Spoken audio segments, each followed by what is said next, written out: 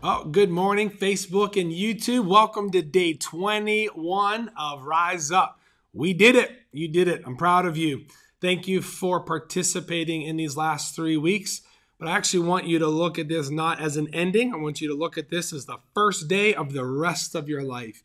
An opportunity to be more positive, more focused on hope, more set by the things of the mind of Christ that we have than ever before. So this is a launching point for the rest of your life, not the conclusion of something over 21 days.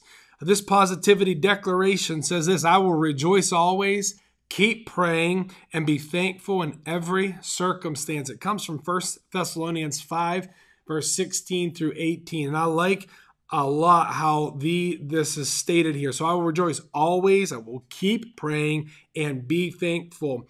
All of these verbs here are active and constant. So again, no matter what circumstance comes our way, we are going to choose, with the help of the Lord, to rejoice always, to keep praying always, and to be thankful always in every circumstance.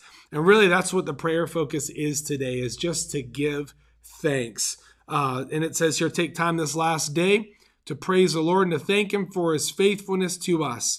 We can trust that He has heard our prayers and will respond. And there's several verses there. I'll just read a little bit out of Psalm 66. I cried out to Him with my mouth. His praise was on my tongue. And then Psalm 146, I will praise the Lord all my life. I will sing praise to my God as long as I live. And it goes on to say, don't put your trust in princes and human beings who cannot save. When their spirits depart, they will return to the ground. On that very day, their plans come to nothing. But blessed are those whose help is the God of Jacob, whose hope is in the Lord their God. And that second prayer point says, ask the Lord to help you keep speaking and thinking words of life, sharing His love and truth with those around you. From James 1, do not merely listen to the word and so deceive yourself. Do what it says.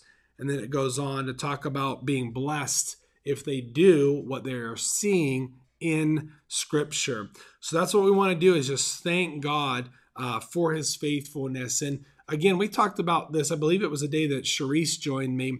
We talked about limiting the media. And if you did a great job in these first 21 days of really just watching your intake of social media, watching your intake of different news apps, or even watching the news, yes, this is election day, but I would encourage you to limit it now. Listen, the amount of media that you take in today is not going to change the election. So you might as well guard your heart and save yourself maybe some heartburn or a headache, and just control how much you watch and control just how much you're taking in. No matter what, tomorrow and into these next few days, you will see both sides of the picture on social media saying, that this is the best candidate ever and this is the worst candidate ever for whoever wins. So again, just limit that stuff. Be wise of how you do it. So let's just go to prayer here. Father, we do thank You for these last 3 weeks. We do thank You for Your faithfulness, and we put our trust in You that You have and are changing our lives in the ways of how we think, how we act, what thought process and what words come out of our mouth. Father, we thank You that You have heard our cries, that You have heard our prayers. And Father, Your word says again that when we pray something according to Your word, we can be confident that we have what we ask for, because we know that You heard us. So we thank You for hearing our prayers. We thank You for answering our prayers. We thank You in advance for what You're going to do in our lives, in our church, and in our nation, God. And God, we do admit to You that we only see things in part, but You see things from the whole picture. So we declare Your faithfulness today. Even when we see things happening that we don't like, or come into a situation that might be painful or hurtful, God, we declare that God is faithful. You will never leave us. You will never forsake us. You will always be by our side to get us through every circumstance and situation, Lord. And Father, now we do pray. We declare that today is the first day of the rest of our life.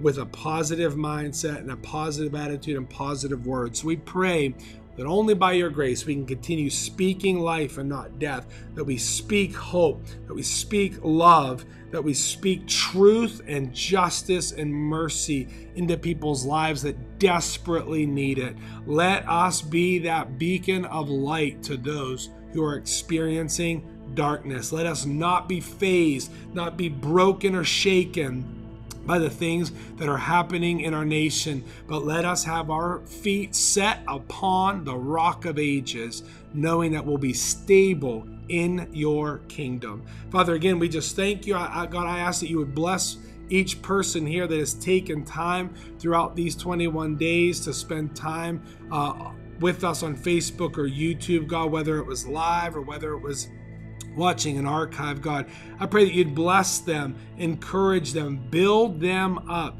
in these days to come, again, so we could be light and salt of the earth. In Jesus' name I pray, amen. Well, again, thank you for joining us. We hope that you'd have a great day, and we will see you in the next few days. God bless you.